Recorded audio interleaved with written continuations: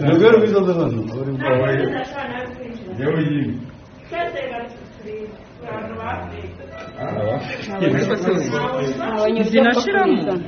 Ntabwo dushobora gushira. Nabonye uburyo bwo kuzizana. Izo zose nizo? Munda ye nahano zirimo. Ndetse ni gute stapelfuye? Ntabwo twerefera. Zera obstruction. Izi ntabwo zigira stacking, ikintu bita teniasorium niyo ipfumura. What we call it is called teniasorium. That's what we call it proboscis. Yeah. Entomology. You know teniasorium. In Ethiopia cannot have a teniasorium because you don't know the western meat. I mean, you know the best meat is saying? Do you know the best meat is saying? Ibintu ngeze abantu ngiye kujya nywesha imiti. Kubera ko kabiteho.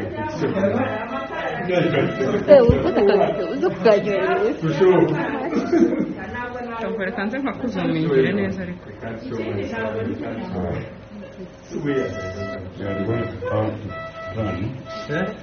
Yeah, we are going to see detail, right? The clinical chart. Izo zose nizo? Nese yaryaga bikagera. Do we need another incision? No. Ufite karero uko ni Imana yaraza. If there is Agize ibibazo byo muri gineko disease management, kugira ngo iki ngiki kigaragare. Bino bintu yabigize atarana mu babo. It must have had this again before. yes, that's what it is. So he had a family. That's why I tried to ask if there is anything because bureaucracy is not common in others. For us, he was speaking the manipulation, but ibi bibaye iwacu byaba ari agahomamunwa gusa ariko mukurikire turakomeza tugendana muri iki kiganiro turebe neza kandi mbasabe komanteri myinshi dukomeze duhererekanya amakuru. Bakunzi bacu bakunze urubuga rwacu kuri Ganza ndetse no kuri Tenda twongeye kubasuhuza aho muri hose abari mu Rwanda mwongere mbasuhuze kandi rwose mbashimire mukomeze mube abagabo mukomeze mu abagabo yo guharanira ukuri bo guharanira urukundo bo guharanira ubutabera bo guharanira umurimo turi kuganira rero ngira ngo mubonye aka video gatangira ariko ntabwo nakwibagira gusuhuza abanyarwanda batuye mu bihugu bigiye bitandukanye hirya no hino ku isi ndetse banahatuye mu buryo bugiye bunyuranye bitewe n'uburyo nyine hagiye ku buhunzi cyangwa se ibindi cyangwa se mu bwisanzure bundi mwese ndabashuhuje. Natangije rero aka video aho ngaho ni video ibabaje iteye ubwoba. Iyi video nkiyibona nayishyize kuri TikTok yanjye ni urubuga rwanjye rwa TikTok Mwizero wa Silva abakunda gukurikira utuntu hari igihe mbona utuntu tuba uburyo utuntu twihuta kenshi hari igihe dushyiraho batarageraho mwarahombye ubwo rero iyo mbonye akantu nka gutyo narakagira ngo ndebe naribajije nabashe gukurikira nimuza gukurikira aka video neza mukagakurikira ngira ngo nimuza gukurikira aka video neza mukagakurikira muraza gusa kumva abo bantu baravuga ururimi rw'ikinyarwanda. Iyi naribajije ahantu ni mu Rwanda nakurikira nkumva ururimi uko abantu bagenda banyurana ibyo ari byo byose ndumva abo baganga ndi kubona abo baganga bari muri operation ntabwo ari abanyaganga b'abanyamahanga nagiye mbaza abantu ndetse nashyize no ku rubuga rwanjye rwa Facebook hose naribajije ndavuga ni aba bantu ni abanyamahanga nkumva ntibavuga ikirundi nkumva nibavuga ikinyamurenge kira kinyarwanda cyo muri Kongo abanyamurenge bavuga turumvikana ariko bavuga ukundi kuntu nkumva ni bari kuvuga irundi rurimi nkumva ni abanyarwanda biwacu ndavuga ni karabaye no turapfuye. Naratekereje ndibaza ni ibi bintu ni ibiki ibi bintu byibaza hano turi buze no kugenda tugaruka no kubindi turaza kureba hano ndabona ngo banki nkuru y'u Rwanda yongeye kuzamura ibipimo by'inyungu fatizo nabyo turaza kubigarukaho ariko ngo igamije kugira ngo ibiciro bigabanuke kuva imaze igihe kinini igenda izamura ntabwo bigeze bigabanuka ahubwo birushaho kugenda bizamuka nuko rero nabyo turaza kureba izi ngaruka ariko ikintu ahanini naringamije ku iki kintu narabirebye mbanje kubibona ahantu n'umuntu wari ukanyoreje sinabanje no kukitaho narakarebye ahubwo ndongera ndamubaza nese niba ikinyohereje ndarabirebaga nk'ishusho ntafunguye neza nkagira ngo kagira ngo ni makaroni, ngira ngo makaroni murazireba zisutse ku isahani nkareba, none mfungura gutya sa n'uri mu bitotsi ndareba, mbona nkajya mbona baragira gutya, ntarumva nabanje ni kugira ngo nabashinwa kwa kundi baba bari kurya kubona barisha utuntu tumeze nk'uduti, akayora makaroni nkabona rayo. Noneho mubajije nese ibi ni ibiki, sinari nanamuzi ngo menye uwo ari we, ahubwo naje kumva mubajije ntiyagira n'ikintu ansubiza, aranyihorera. Noneho ndaza ndabuseriva ndareba neza, numvise numva n'umunyarwanda, numva hajemo ibintu bya teni ya solitaire. Ndareba neza, ndebye ni za nzoka za kera za sikarisi. Ibiyoka nk'ibi ngibi rero nabiherukaga kera mu cyaro, abantu ari abana za nzoka, ko habagaho inzoka abantu bakanywa imiti bitaga imyanzuranya hari iwanyu, ndetse icyo gihe yari imiti y'ikinyarwanda bakoreshaga, bagutekera imboga zirimo mu bishyimbo, nka dodo bagashyira mu bishyimbo, ndetse bimwe bikomeye ukabirya, wabirya ngo ya miti ukabona witumye nka za sikarisi, umuntu bigasigara bimeze neza nta kibazo, bikagira igihe bagwaga imiti ya kinyarwanda. Ariko ubu ngubu birantangaje, ubu ngubu sinyumva abantu bagipfa kwituma inzoka. Hari umuganga nabajije, ni kubera iki ko kera nzi ko habaga abantu ukabona yitumye nk'inzoka za sikarisi cyane, no kubera iki? No kubera ko se hajeho za amibe zabaye nyinshi mu Rwanda, wenda kuko abantu benshi usigaye babona banarwaye amibe cyane. Noneho arambwira ati impamvu nuko ubu ngubu hasigaye harabaye ikoranabuhanga, nuko umuganga yambwiye ngo bisinga ugeze ahantu kure, ngo uyunyweye imiti ngo iragenda ngo igasya ngo za nzoka, ngo ku buryo ngo uzituma ngo utazi ko ngo wanazitumye. Numva iyo kintu ntabwo ndi kucyumva neza. None arambwira ati ngira ngo niba waraze biology, ati ikintu bita ntuza amibe, kubera ko amibe nazo zabaye nyinshi. Amibe ubu abantu benshi bagiye barwaye amibe. Ati buriya amibe nayo iba solitaire mu mubiri ku nzoka ziri muri classe zo munsi yayo, kimwe nuko teniya nayo iba solitaire mu mubiri. Solitaire no kuvuga ngo ni ikintu kigera ahantu, cyamara kugera ahantu kikaryiza ibindi bintu byose, cyo kigasigara ari cyonyine kiyemeye. No kuvuga ngo amibe uzifite mu mubiri ushobora kutarwara masikarisi, kimwe nuko teniya uyifite nayo udashobora kurwara. Andi nibyo abaganga bavuga yuko uyu muntu kugira ngo izo nzoka zishiremo neza akenewe kuba bamushyiramo teniya solitaire, ikaba ariyo yamuka. Kandi ko teniya igeze mu mubiri, za nzoka uko mperuka muri biology twabyize, ziriya nzoka zose zira za amibe, ziriya nzoka za sikarisi, nta yindi nzoka izabana nayo mu mubiri, kuko teniya deja irazifagusta, irazirya zose zikazimaramo. Nuko nguko rero irazica.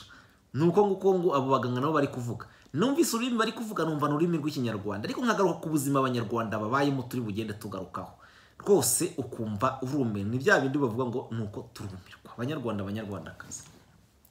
Naribajije nti mbere yo kugira ngo nanibaze ko ari mu kinyarwanda abanyarwanda ari nayo impamvu nkoze iki kiganiro, mbabwira ngo ahantu umuntu wabaza uwo muntu cyangwa ahantu byabereye, nabyo dukomeza tujya. Ariko gusa icyo ndi kumva nuko ndi kumva bavuga ururimi rw'ikinyarwanda, ntawe ureba mu maso muri bose, ariko urabona ko ari abaganga bari muri operation.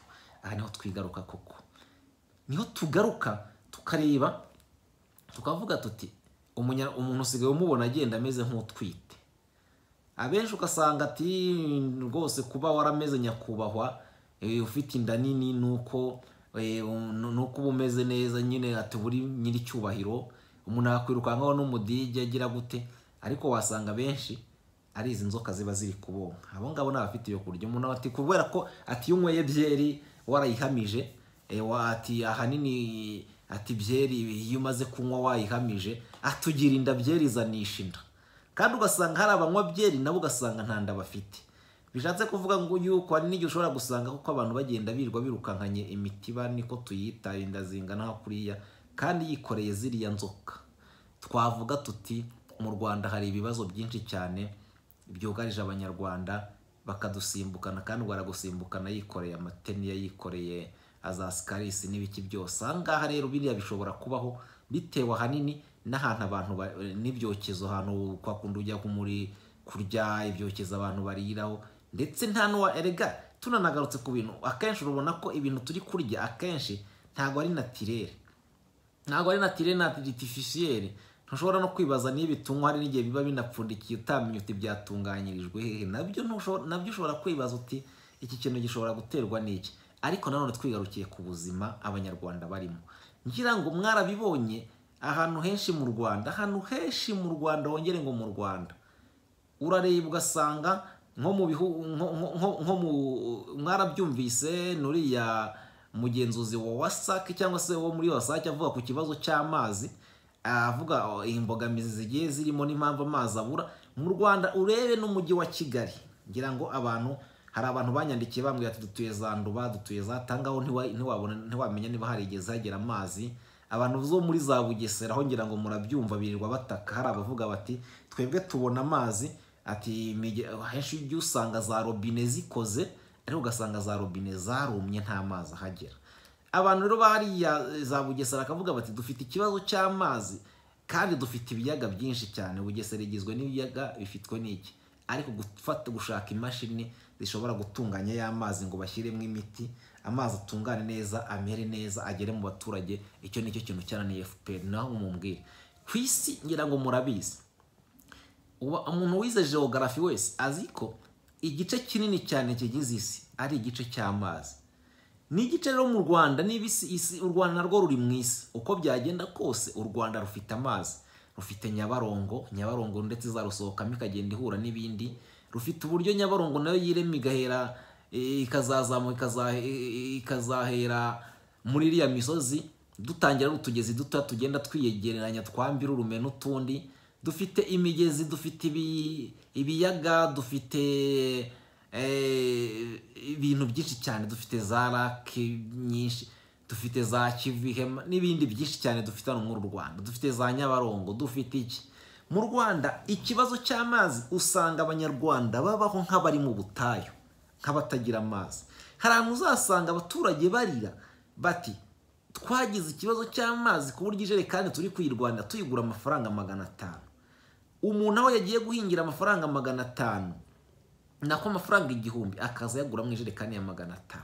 Ni henshi mu Rwanda twagiye tubigaragaza. Niyo mpamvu nyababwa ntimukabe kure y'urubuga rwacu tuba tugenda tubyerekana hirya no hino. Ntabwo izi detail turi bugaruka, ahubwo nuko turi kwigarukira ku bibazo nabyo bishobora gutera n'icyo kibazo cy'ubuzima ndetse n'izo nzoka. Ni henshi twagiye tubona abaturage bari kuvoma amazi, yamara kuvoma amazi haruguru hari inka iri kunywa y'amazi, ahandi bari kumeseramo ibyahi n'ibindi byose, ahandi bari kuyavoma ubona ari ibitobwe. Wa muturage uzazamura ayo mazi, ngira ngo murabizi ukuntu inkwi n'amakara bihenda. Ntabwo ubuzima abanyarwanda babamo ubu ngubu butandukanye n'ubwo babagaho kera. Wajyaga mu ishyamba ukajya gutashya, wamara gutashya ukajya no mu ishyamba rya leta ukaba wakwishakiramo amazi, nako ukaba wakwishakiramo inkwi cyangwa ukaza ugakoresha. Ubu ngira ngo noneho n'ubu ngubu bigiye guhumira ku murari, bigiye kuba ibindi n'ibindi, kubera ko n'aya mashyamba yitwaga ya leta kera twatashyagamo ubu bitari bigishoboka. Ahubwo amashyamba ya leta ari kugenda agenerwa cyangwa se ahabwa bikorera ku giti cyabo. Ni ukuvuga rero niba ikintu cyahawe umuntu wikorera ku giti cye, ejo bundi ntushobora no kukireba kubera ko aba agomba kukibyaza umusaruro mu nyungu yagihawe, ku nyungu agomba ko nawe kuzatanga. Murumva rero ko kugira ngo abaturage y'amazi tubona y'ibishanga y'ibiziba nayo babona bibagoye abashe kubageraho, nabyo kugira ngo bazabashe kuyatunganya ntibazabasha kuyatunganya kubera bya bibazo by'inkwi. Inkwi rero ziragoye, amakara arahenda. Ngira ngo muzaho umufuka w'amakara ugeze ubu i Kigali ahantu henshi umufuka w'amakara ubugura amafaranga 12,000. Umufuka w'amakara urugo ruteka nubwo rwaba ruteka rimwe ku munsi ntago rushobora kuwumarana ukwezi. 12 rero wishyuye ku mafaranga utazana ku nkwi cyangwa se ku makara utazanamarana n'ukwezi. Ibaze rero ku muhinzi wa Nyakabyizi ukorera 1000, icyo uko azabaho mw'ubwo buzima, azabasha guteka n'amazi yo kunywa. Aho ngaho niho handi abantu uzasanga bahura n'ibyo bibazo. Twavuze rero kuri aba bantu twita ngo banyakubaha dubona bafite inda nini, cyangwa se no kuvuga ngo ni inda nini batagira ngo ndabatutse ngo bafite inda bafite inda nini cyangwa bafite umururumba, ariko ugasanga hanini hari iki biriya bishobora kuba bafite uriya mu byihuko, kuko inzoka zingana kuriya niba mwazibonye banyarwandakazi, niba mwazibonye ngira ngo ni ikintu gikomeye cyane kiremereye. Uragenda umeze nk'utwite, uriya muntu barazijoboramo, ni ukumubaga kugira ngo bakuremo ziriya nzoka. None se ngira ngo nanone mwabibonye mu majyaruguru nk'abaturage bavuga bati turarwanira kwivoma amazi, akabona umugabo agasiba undi. kugeza ubwo abaturage bajya kuvoma muri Uganda. Ibyo ngibyo ngira ngo nabyo twarabitangaje murabibona, kuko tuzavuga iki dusiba iki. Ikintu mu bintu byagombye kuba bikemuka ni ibibazo bigendanye n'ubuzima. Ese koko amazi abura mu Rwanda ari uko yabuze cyangwa harahagomba kubura? Hari uduce twinshi mu Rwanda amazi agenda abura, ndetse hari naho akaza rimwe na rimwe, hari naho yabura burundu abantu bakasanga barabyiganiraho ko mw'ibyo. Ndetse no muri iki mujyi wa Kigali ngo birimo bitabujije ko ari aho uzasanga amazi ari kumeneka avomera indabo, amazi ari kumeneka agenda hose, amazi ari kunywererwa mu macupa no mu bicupa binini. Ariko tutibagiwe yuko hari n'ikindi twigeze kuvoma. Ngewe nigeze kugerageza rimwe ngo ndagura amazi, ariko nguza amazi aho hantu mu bicupa bipfundikiye binini, ni ibicupa binini, nsanga ya mazi atari umwimera, ahubwo arandi mazi bayoreyemo barapfundikira neza. Ibyo ngibyo cyakora byatumye ncika kwa ayo mazi. Ibyo ngibyo urumva ko nabyo hariho ibintu byinshi bishobora kwinfluence ubuzima ibi bibazo. Aha ngaha rero turavuga, ngira ngo iyo tureba icyo bita ubuziranenge, abantu bakagombye kuba banarebera ku buziranenge bw'ibintu abantu barya, bakarebera ku buziranenge bw'ibintu abanyarwanda bishobora kubatera ibibazo. Uzafata icyemezo cyo kurwanya wivuye inyuma ngo amasashi arangiza ikirere, twiyibagije ubwoko bwa essence bucuruzwa muri iki gihugu bwanduza kurushaho. Icyo kintu nacyo twarakivumbuye, tuzakigarukaho. Ariko uyu munsi turi ku kibazo kigendanye n'ubuzima bugendanye na kiriya mwabonye cyitwa ziriya nzoka abantu bareba. Nongere tuzigarukaho tubibabwire abanyarwandakazi.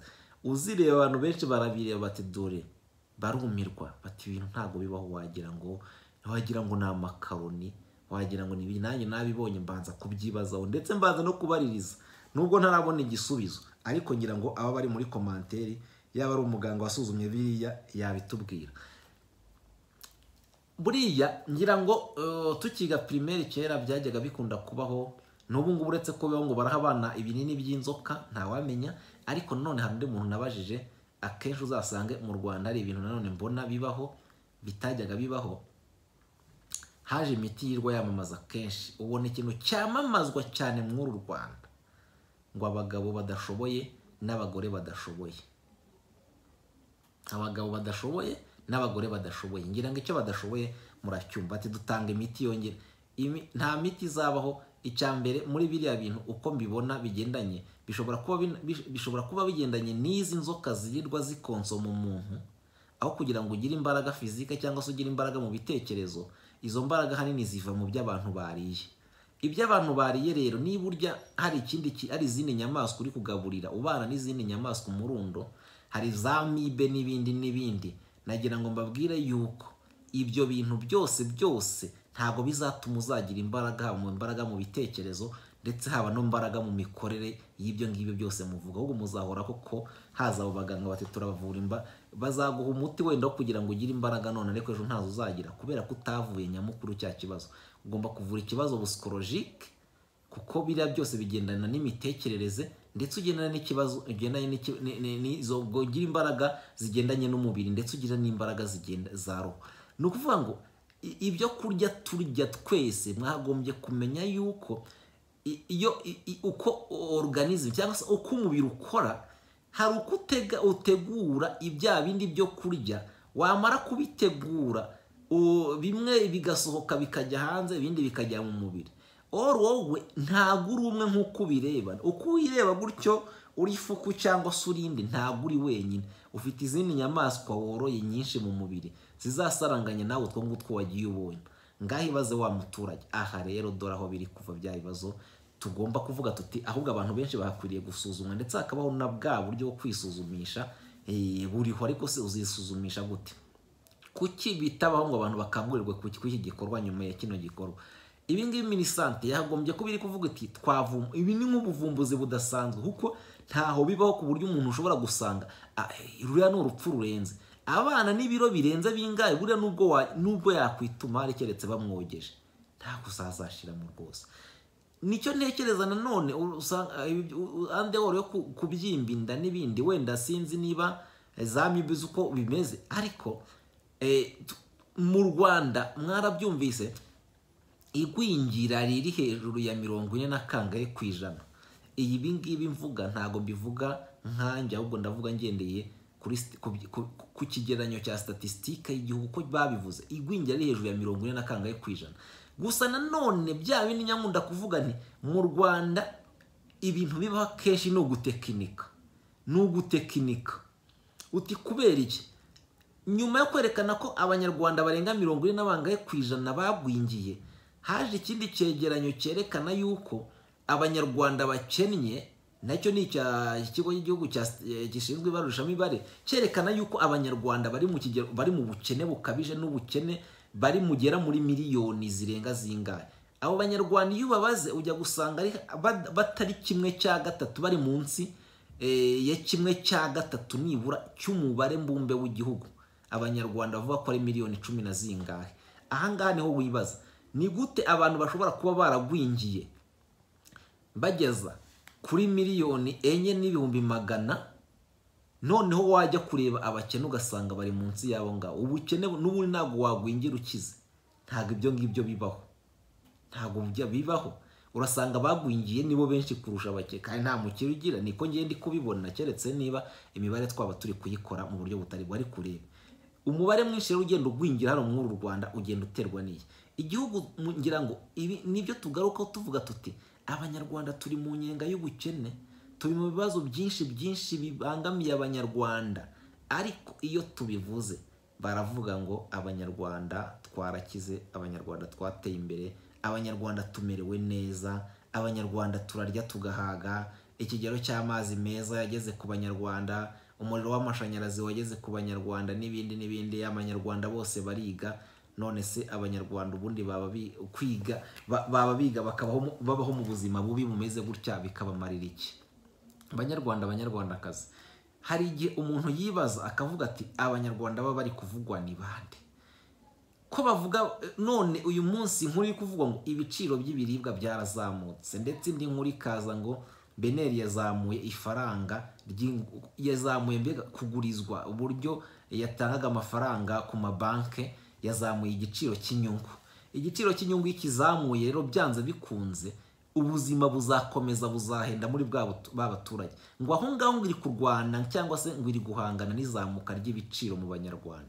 Si ubwa mbere, si n'ubwa kabiri, si n'ubwa gatatu iki kintu kiba, ariko mwarabibonye uko byagiye bihora bizamuka, habaho izamuka ry'ibiciro. Reka mbibutse ko mu Rwanda ukuntu ubuzima ubu ngubu busigaye bumeze.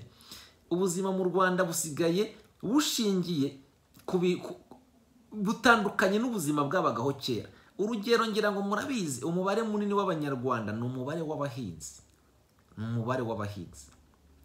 Ubu mu Rwanda abahinzi ntago bahinga muri bwa buryo bahingagamo kera wahingaga ufite inka, ufite inkoko, ufite iki, ufite ihene n'ibindi. Ibyo byose bikaba ari ibintu byizimizaga bikicyura.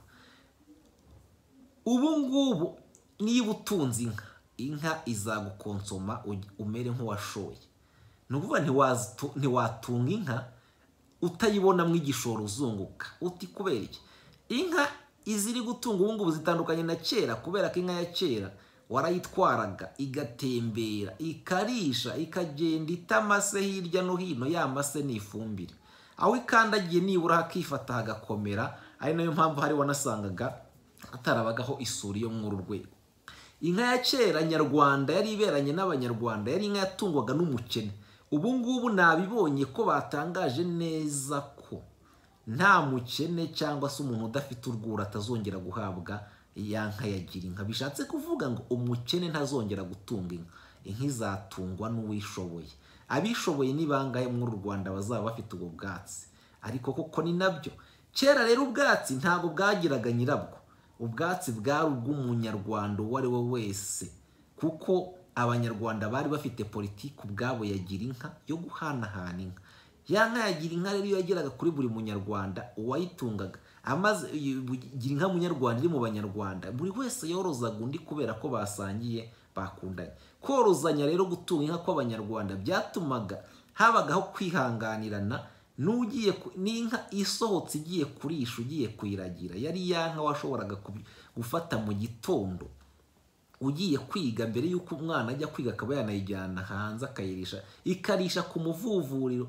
Ngira ngo murabizi, cyangwa akanahira sitariya utwatsi bateraga mu murima hejuru ku mikingo ahantu cyangwa hejuru y'umuringoti tukanarinda n'isuri, akayishyirira aho ngaho cyangwa ikarisha ubundi igasubira mu rugo igashyama, yamara gushyama akagenda. Ariko ubu ngubu inka y'ubu ngubu birasaba uzarebe abagabo, umugabo arirwa yirukankana umufuka hirya no hino, ndetse unanamubonye agukorera ku rwiri rwawe mpaka ugomba kuzamuha ikera urwiri ntirwagurwaga, ahubwo abantu barwanaga n'urwiri kugira ngo rubavire mu murima babashe kuhahinga neza. Umuntu yaturiragamo akiragirira.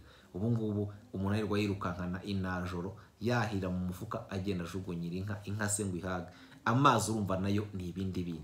Inka rero y'ubu ngubu izakenera byanze bikunze umuti wica uburondwe, veterineri ugomba kuyikurikirana umunsi ku munsi igihe cyose. Ibyo ni ibintu bizahenda kandi bisaba umunyarwanda amafaranga. Ahangaha ndashaka kugira ngo mbereke bwa buryo beneri ivuga ngo ntabwo ishaka amafaranga aza mu baturage, ndetse n'uyagurije abona ari menshi ayatinye ngo kugira ngo abantu, none se ubundi ko abanyarwanda ku iki gihe n'ubundi bari kubaho batunzwe no guhaha. Ibyo byose by'iyo miti y'inka, ibyo byose bigendanye n'ubuhinzi. Mwibwe ku buhinzi, kugira ngo uhinge birasaba ngo uhingishe, ifumbire urayigura, imbuto urayigura. Ibyo byose rero bizakenerwa mw'ubwo butaka, cyangwa kugira ngo ubashe kurya bizakenera amafaranga. Amafaranga uzajya kuri beneri, uzajya kuri banki ujye kuguza, nujya kuguza usanga igiciro cy'amafaranga mu kuguza cyangwa cy'inyungu uzatanga cyiyongereye, bityo nawe ya myaka nawe ntabwo uzayigura. None se iyo myaka ni gute izagura makeya kandi n'ubundi igishoro wayishyizeho cyarabaye kirekire? Ahangaha rero mbona ko byanze bikunze ngira ngo niba amafaranga byo inkotanyi kuva za FPR inkotanyi kuva yafashe ubutegetsi, n'ubundi ntabwo amafaranga yigeze aba centralize mu baturage, kubera ko imishahara habayeho inegalite mu buryo bugenda bugaragara. Akenshi ngira ngo murabizi, abantu nk'umuntu arangije kaminuza agiye kwigisha muri segonderi, cyangwa se hari n'abigisha primaire banarangije kaminuza. Uwarangije kaminuza yigisha primaire aragumya agahembwa ku mushahara w'umwimaniste, kandi uwo barangizanyije kaminuza yajyana ukazasanga arazahembwa amamiliyoni n'amamiliyoni. Igihe rero n'ubundi hariho inegalite y'imishahara, n'ubundi amafaranga nta yaba ari mu baturage, kuko umuturage uhembwa amafaranga makeya kwigengira ngo murabizi ari mu mafaranga nk'ibihumbi nka 20 nk'aba bantu bavuga ngo barinda ngo imitekano cyangwa se tunanarebeye ku muhinzi niba hingira amafaranga 1000 ku munsi y'umubariye ku kwezi, urumva amafaranga abahembwa. Ndumva icyo kintu gihita cyumvikana. Ngo mbwira umuntu wahembwa ibihumbi 20 n'undi wahembwa miliyoni 10 na zingahe cyangwa miliyoni zingana agenerwa n'ibindi byose, n'ubundi ntago babangana ku isoko ya mafaranga nuko nguko. Ahangaha rero ngira ngo twavuze tugerekeranye n'ubuzima, ngira ngo ubuzima mu Rwanda buzana ibindi bintu bigenda bibasonga mu buryo bwinshi, ariko ukumva ngo byiganje hanini mu rubyiruko kibaza urubyiruko rw'ejo hazaza. Twavuze ku bintu nanone bigenda bica abantu intege cyangwa se bigenda bica abantu imbaraga kenshi. Iyo ugendanye, iyo igihugu kidafite amazi cyangwa kidafite uburyo bwo gukontorora amazi ngo amazi agere mu baturage baziyeranja, n'ubundi bazanywe y'amazi mabi, naho ngaho n'ubundi byamibe. Ibyo bintu ni ibintu twize guhera primaire. Wigishwaga uburyo utagomba guhagarara mu biziba, byonyine no guhagarara mu biziba byari bibujijwe. Nkanswe kujya kuvoma ibizibo binywa. Ubu ngubu abantu barwanira ibiziba boshye impunzi. Kira ngo nano twagiye tubibona aho umuturage ajya kuvoma Uganda, twabigarutseho kubera kubura amazi mu gihugu cye. Ese ni iki cyabuze? Ikintu cya mbere tugomba kumenya, amazi mu Rwanda kuyabura n'ubundi amazi aragurwa. Ijerekani nk'i Kigali iyo babibaze ku tuzu tw'ivomo baravuga bati ni amafaranga 20, ariko mu byara henshi ni amafaranga 100. Icyo ni ikintu kigoranye. Ariko no muri Kigali y'amazi yabuze aho yabuze, hari aho amazi aboneka kenshi rwose, ibyo byo tubyemere. Ariko hari naho muri Kigali naho baba bakivoma, ariko hari naho amazi usanga mu ngo rwose z'abantu amazi atajya buramo, ugasanga buri munsi amazi rwose ni furu nta kibazo, hari itiyo zitajya ziburaho amazi. Ariko aho yabuze naho amazi arabura. None niba amazi abura, ubwo urumva ubuzima noneho buzagenda buti? Icyo ngira ngo ni ikibazo. Amazi rero yagombye kuba afite uburyo atunganywa. Turi kwibaza tuti amazi mu Rwanda abura gute? Nicyo kintu na n'ubu tukibaza.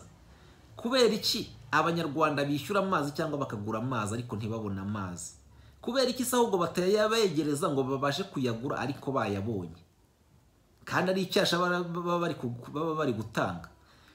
Ni ukuvuga ngo rero hagenda habaho nanone bya bintu byo kwiyongera uburyo bwo gutura, ariko bagaturisha abantu batateganyije amazi ahoraho bazajya babona icyo gihe. aravuga atanu mujye ku masite niba ari kuvuga ngo bya bindi tuvuga tuti igenamigambi riba ryabaye ariko wagira ngo hari ikindi ritagamije kugira ngo riteze abaturage imbere uko ibintu byagombye kugenda.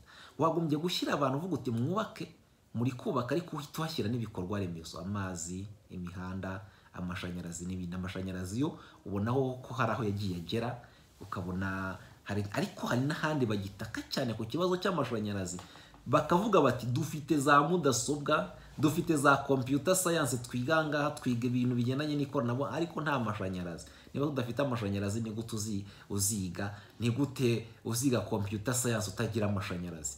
Bakaza bakakwandikira computer hariya, umwana ukazasanga ariga computer muri theory ariko pratique atazi icyo aricyo kubera ko nta mashanyarazi aho ngaho atazi no kuyifungura. Ngo mumbwire iyo politike y'ahangaha, ikoranabuhanga ridafite internet, umujyi udafite amazi, udusantere tudafite amazi n'ahandi. Ibyo byose rero ni ibibazo biri muri Rwanda. Abantu benshi FPR yagombye kuba mu myaka 30 ntago abanyarwanda bagombye kuba bagitaka ikibazo cy'amazi. Amazi n'ubuzima yagombye kuba yarageze mu bantu bose. Ngiye ibintu mbigarura hanini ku kigendanye n'aya mazi. Kandi bati murye mukarabye intoki mugire gute, uzawabuze nayo nkubona yo kukaraba intoki kandi ari kuyamena. Ibyo ngibyo ni ikintu kiri kugenda kigaragara. Ntago roziriya nzoka ntekereza ko zabura, kuko n'iryo gwingira n'ubundi yikugezamo ikunyunyuza amaraso. Yakunyunyuza amaraso rero nta nayo waba ufite ugasigara uri umwite. Abantu zabareba abo usanga umuntu yabaye nk'umusaza, usanga umuntu yabaye nk'umukecuru. Ibi ni ibibazo biri mu Banyarwandakazi bakunzi bacu kandi bantu mudukurikira muri mu Rwanda ndetse muri n'ahandi. Ngira ngo iki ngiki cyagombye kuba ari ikibazo cyagombye kwitabwaho, ariko njya nkunda kubwira Abanyarwanda nti akaburiye mu isiza ntikabonekera mu isakara. Abanyamahanga usanga ari amaraporo bataha ku Rwanda, u Rwanda rwateye imbere. Ngiye nkibaza abanyamahanga baba batekereje ibintu, intore zigasimbuka ziti ariko nge hari abantu tujya tuganira kenshi, waganira kavuga ati ngewe ari igihe ati ndeba ibibazo mfite cyangwa ibibazo nikoreye, bavuga bati Abanyarwanda, nkibaza ese iki gihugu kizitirirwa twitwa abanyamahanga muri iki gihugu? Ese hari abantu arabwenge bitwa Abanyarwanda kuko tukaba tutaribo? Kuko iba bavuga Abanyarwanda iterambere ryagombye kuba riri kuri bose, ku buryo buri wese agira mu ruhare. None rero aho turi ku gace gato kagendanye n'ubuzima bw'amazi, ni hahandi uzasanga abana hirya no hino cyangwa se n'abagabo no kwakurya ko badakarabye, kandi inzoka uko ziba nyinshi abantu n'ubundi bazazanduzanya, abajya mu misarane inyuranye, ntawe uzaho ibintu bitekerwa uko ibintu biba bimeze. Mbega muri rusange ni akaga ariko kazakemurwa nande? Kazakemurwa n'Abanyarwanda. Biriya bintu ubirebye wese arikanga akavuga ati ese ibi ni Abanyarwanda cyangwa se ni abandi?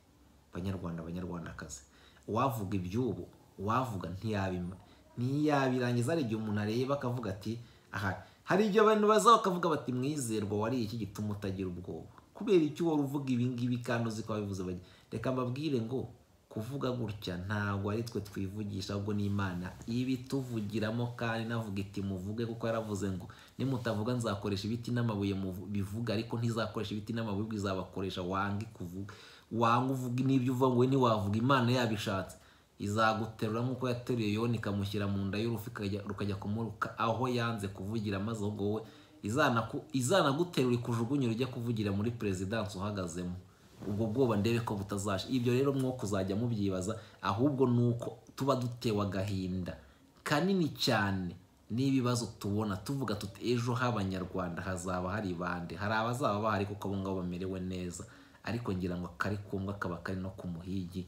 Niko njya nkunda kubwira abantu, reka rero duharanire ibyiza twese tureba ibintu byagombye kuba ari ibintu bibabaza abantu.